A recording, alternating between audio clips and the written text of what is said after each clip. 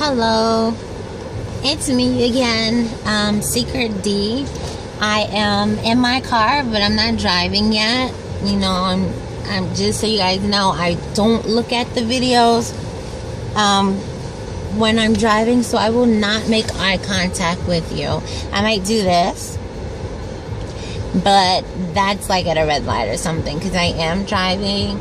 I don't believe in like driving and texting and all that good stuff, so I will not be looking at you or looking at the camera. So I know someone messaged me and asked me why I don't look or whatever, but this is why, because this is when I make my videos. I am in school full-time now. I work full-time.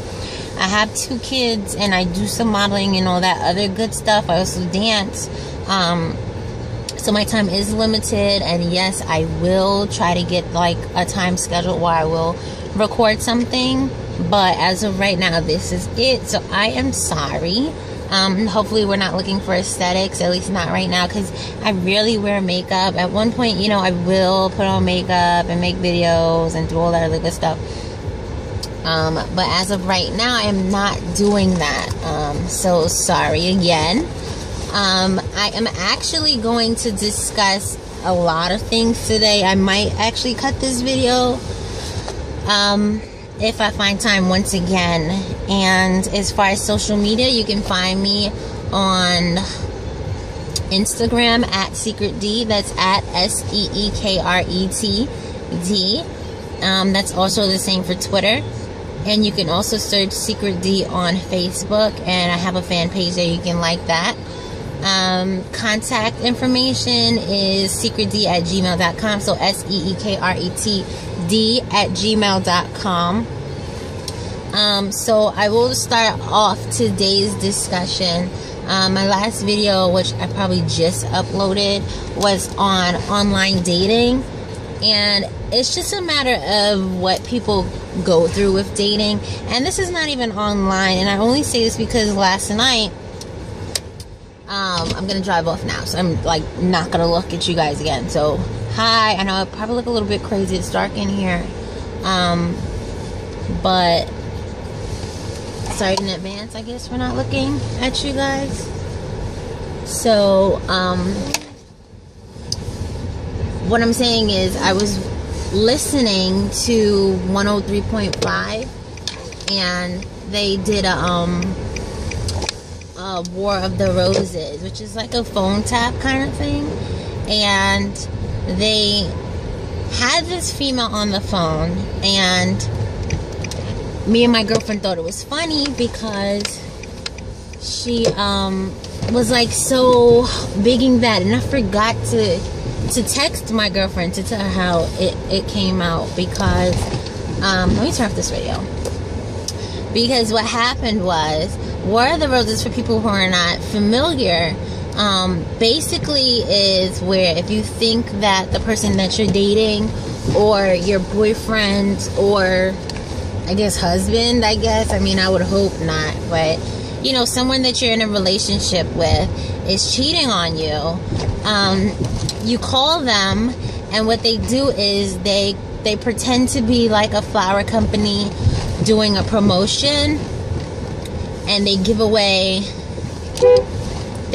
roses to whomever. And yes, please move. Really?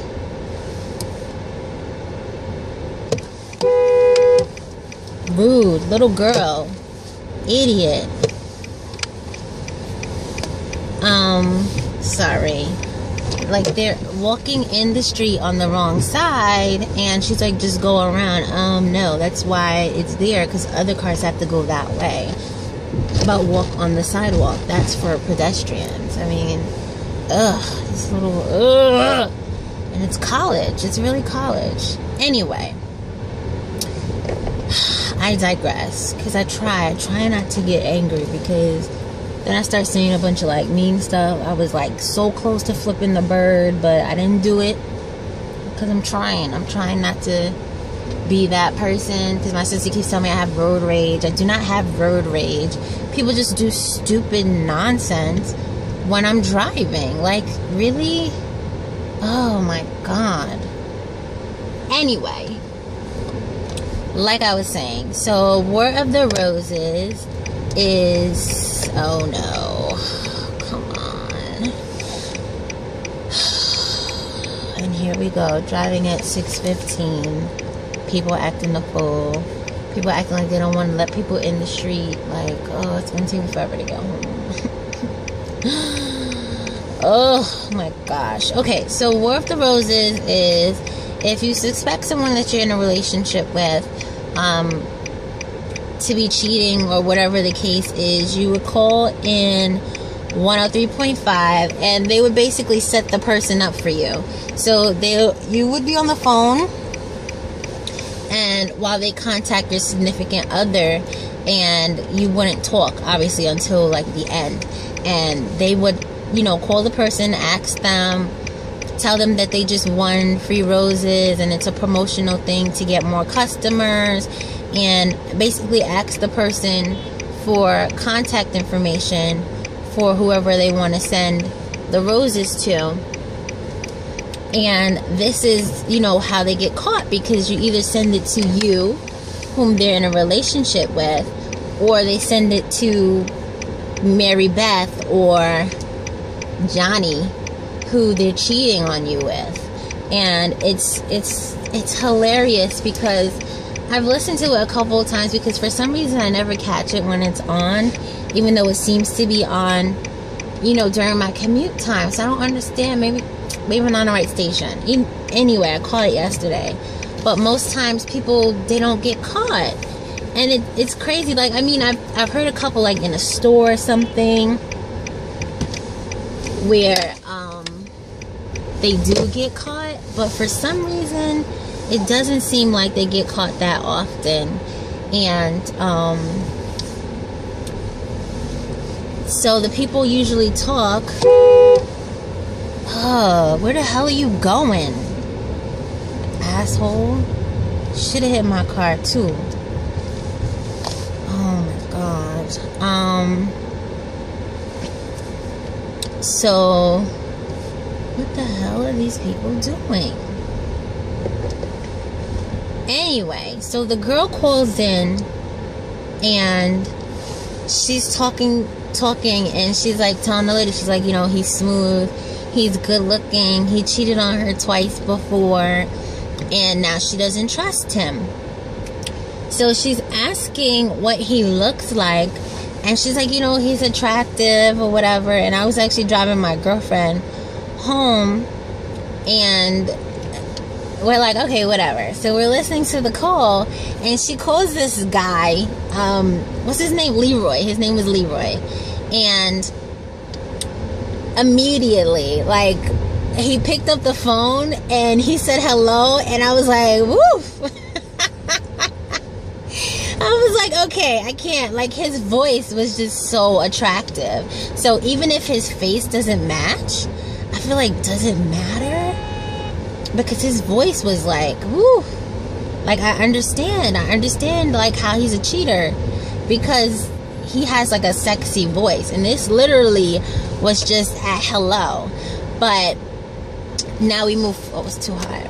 So now we go forward, and he starts talking about, the lady's telling him about the roses, and he's flirting, like hardcore flirting, but he's saying it, and it's just so like, oh, Leroy. Like, if you're listening to it, you're just like, oh yes, Leroy, take me.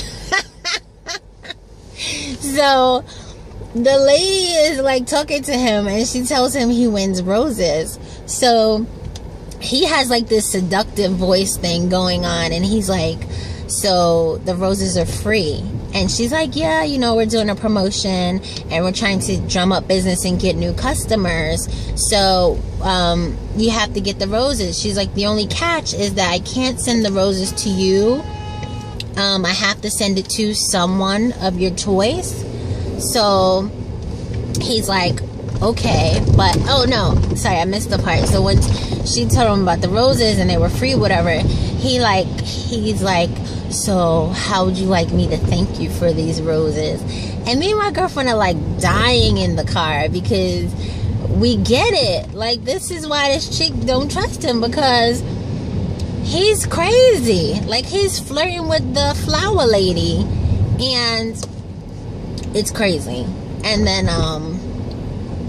so finally they get to the part where he has to send the roses, and honestly, I don't remember the girl's name. Oh, Janine. I think it was Janine. And he says, I want to send it to my love or something. Something real like, oh, nice. Something like that. And he says, you know, Janine. So the lady's like, okay, what do you want to write? He literally wrote her like this paragraph, you know, my love, my everything, and our love is something, like something real poetic, like. And then the lady's like, oh, okay. And then even the guy who's in the studio with the woman on the phone, he's like, why are you blushing? Like, it's like one of those things. I was like, okay, Leroy, like, I get it. So she's like, oh, too bad you're taken, because, you know, you really get a girl going or something like that. And he says something like, well, you can warm the bench for me or something. Either way, the girlfriend jumps on the phone, and she's like, he's not talking about me. He's talking about another Janine. And they're like, what? And she's like going off and off and off and off and off. And I mean like off. Like, she's like, it's over. You're cheating on me. And I know you're not talking about me. So who's Janine? Who's Janine? And he's like, what are you talking about? He's like, I'm talking about you. Your name is Janine. He's like, you know, he's like lost. He's like at a loss for words, because he can't believe that she's like going in on him, and he sent them to her. So he's just like, you know why you mad? Because you tried to catch me, you couldn't catch me. And then she's like, you know, he think he's slick, da da da da da. So she just goes in on Leroy, and she's like, I'm done with you. That's not gonna work. I'm done, basically. So she hung up the phone, and Leroy was just like, you know, I'm not doing this now. You need to call me. I'm going to call you. And she basically hung up the phone all angry, but he gave an update on the phone call, and apparently she took him back. So I was like, oh, okay. Like, he was like, when he spoke to her, you know, for the update on the call, it was like talking to a completely different person. And I'm just like, I get it, because Leroy, just from that phone call, was just like, okay, Leroy, like, you could feed me some lies, because he was just like, he was literally in it to win it. And I don't think he ever lost, because he was really like, he really had her. So after that,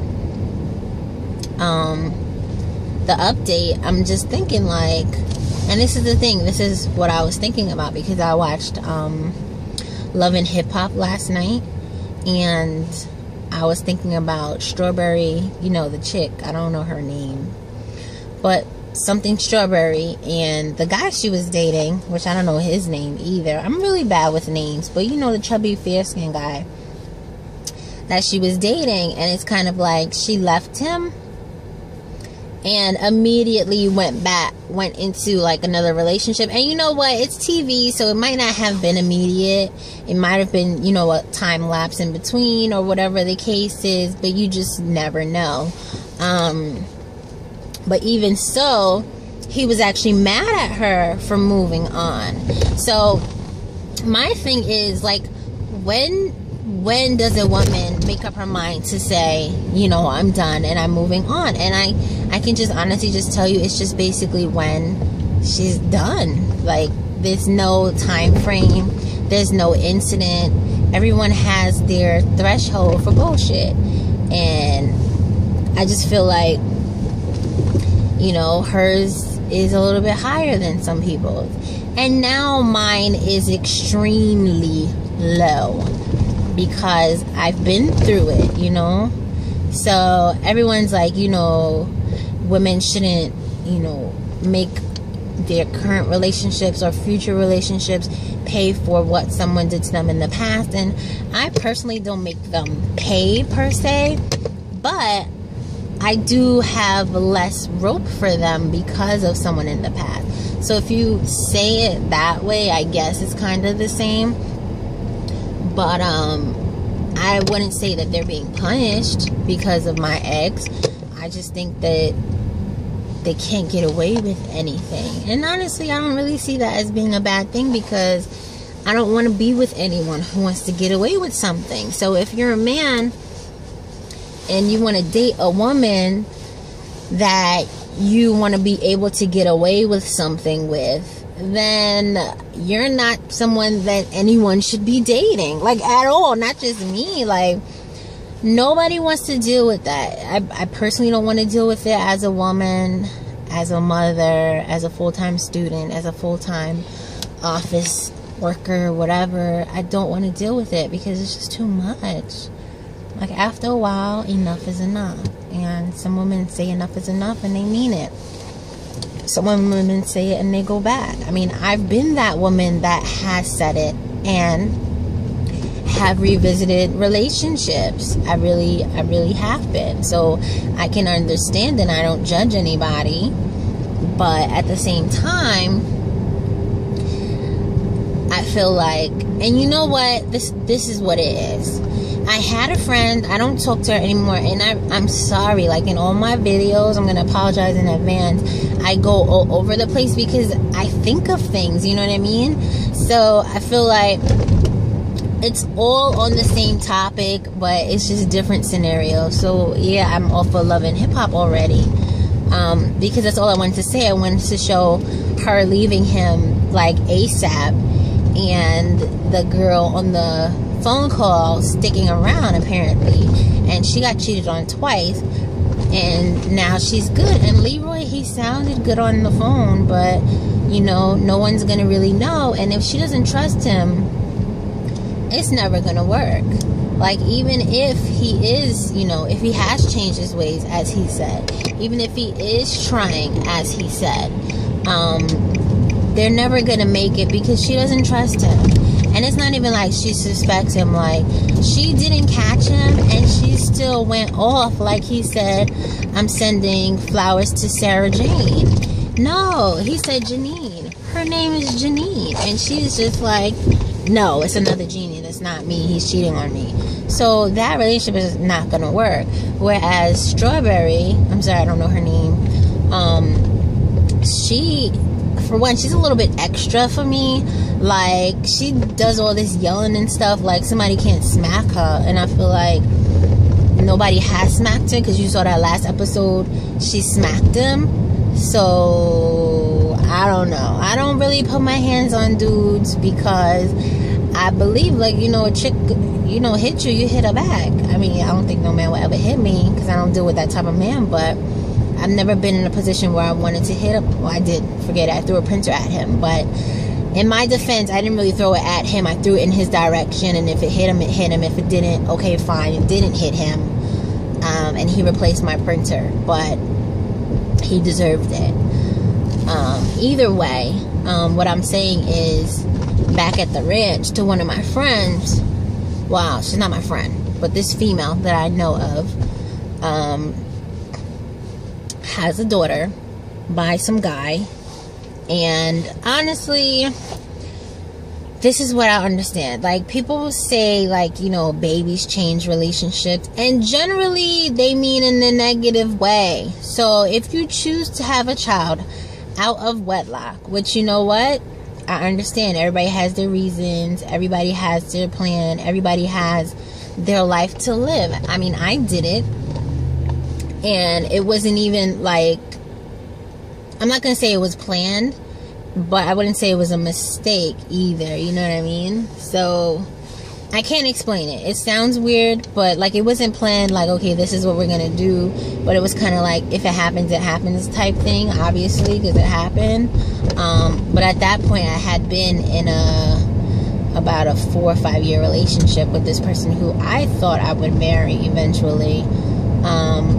The timing wasn't right. I didn't want to mess up my financial aid with school and all that other good stuff. And you know what? He talked a good game. So that's neither here nor there. But this person, she said the relationship was jacked up before, so hot, before she got pregnant. So I just feel like, if you get pregnant in a relationship and the person is like not trying to have a baby, they're not even embracing a baby or whatever the case is, then you as a woman need to figure it out. Like, you want to have a baby, I'm pro-choice. So if you don't want to have a baby, don't have a baby. But don't have a baby and think that it's going to change shit. So it's not going to turn a shit relationship into a good relationship. It's just not going to happen, because your relationship is shit. So if your relationship is shit and you get pregnant, having a baby is not going to make it good. Sometimes it improves. That's in a rare case, and that's only if your shit problems was because you're trying to have a baby or something like that. And even then, it shouldn't be shit. Sorry, I said that a lot. But I digress. Anyway, the relationship was bad. They had a baby, and then she's surprised that it doesn't work. She's surprised that he doesn't come see the baby. She's like, all this stuff shouldn't surprise you. The relationship was shitty before you had the baby, got pregnant or whatever, and now that you have the baby, it's not going to get any better. If anything, it's going to get worse, especially if your relationship was horrible without a baby, and horrible like you can't trust this dude, you know, you don't know where his piece has been. And this is what I don't like, okay? I don't like a woman who, and once again, I'm bouncing all over the place. I don't like a woman who is in a relationship with a guy and is okay with the relationship with the guy, and only has a problem with said guy if the relationship goes to shit.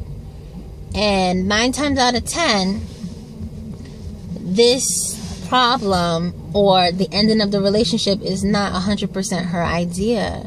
It might come out as if it's her idea, but it's not, because otherwise she wouldn't have a problem with him. And yeah, I said it, that's how I feel, because that's how y'all females act. Like, for instance, once again, you know what, no, I'm gonna record this separately next, because I'm like all over the place right now. So we're gonna go back into relationships and tolerance. So I'm sorry. So what I'm saying is, you tolerate the BS, and this is the person that I know of, and she has a baby, and then she acts surprised when the guy is not checking for said baby. The guy doesn't want to see the baby. The guy is not doing anything. And a lot of times the guy wants to see the baby to see the mom. But this guy wasn't even interested in seeing the mom, so he wasn't checking for the baby. And comes to find out, he had a girlfriend all the while. I mean, it's just crazy. But like I said, at what point do you just say F it and move on? Like, she had like fake accounts to like spy on him so she could see what he's doing and all kinds of stuff. And my only thing is, why do you need to know what he's doing if you're over him? And she was always, you know, insisting she was over him, and she clearly was not. But that's neither here nor there. My only issue was, you know, the whole tolerance thing, because what makes someone stay? Like, someone can be in a relationship where a guy is cheating for like years and they know, and it's okay. Oh, for instance, the have and the have nots. I watched that show. As a matter of fact, I'm gonna be watching it tonight, because it's Tuesday night. But Jim Cryer, I know these names because I watch it a lot. Jim Cryer, who's the Caucasian judge, is sleeping with Candace. He also has a love child with the maid who he just met. And the wife, who has all kinds of issues or what have you, is like, okay, whatever, it's okay. So once again, that's a tolerance issue. Is it because he's someone in power? Is it because he, you know, holds some type of office? Is it because he's important? Like, what makes you stay in that situation, whereas, you know, as she says, he's had 9 affairs in a marriage? Like, What does that? I mean, if you guys have any ideas, you can just shoot me an email, because I don't know. And with that, I'm just going to end this one right here, because I'm like all over the place.